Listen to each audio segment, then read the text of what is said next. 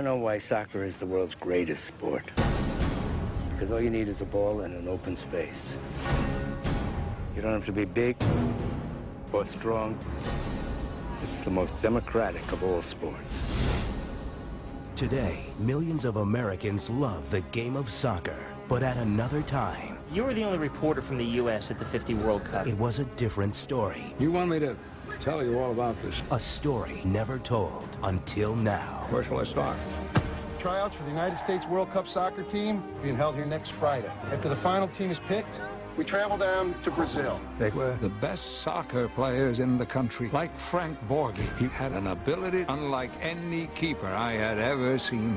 They were strangers with nothing in common. Where do you go to Yale, you Neanderthal? I never went to no college. But their passion for a game. I just want to be on that team for a game. I thought this was about getting the best players in the country in order to be as competitive as possible. We're actually here to ask you to be on the United States World Cup team. Is there such a thing? Guys, we have about a week to put this team together. Do you have a problem with that? See, Frank here's won every team I've ever been on. If he tells me to do something, I'm gonna do it. I ain't gonna hear from you. What's the point of going anyway? How well did we do in the last Olympics? I need you to help me bring this team together. 10 days of practice to go up against the best in the world? Brazil, 4-1. Spain, 8-1. The only team that's not even listed is us. Discover the inspiring true story of America's greatest moment in the world's greatest game. You will show them that you have a character.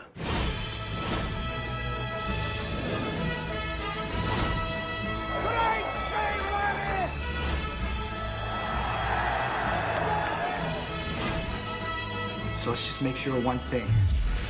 That after 90 minutes, they know who we are. Take the shot, man!